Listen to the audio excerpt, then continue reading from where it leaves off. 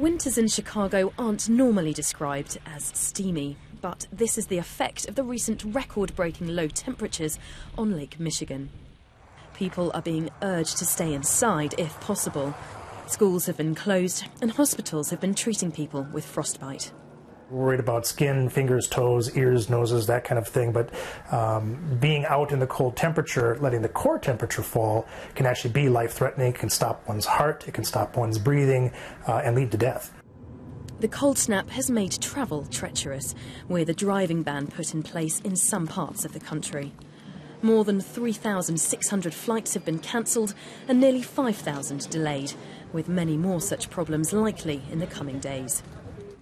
An Arctic air mass known as a polar vortex is now spreading the dangerously cold temperatures from the Midwest to the East Coast, where residents are braced for some of the coldest weather in 20 years. Beth McLeod, BBC News, Washington.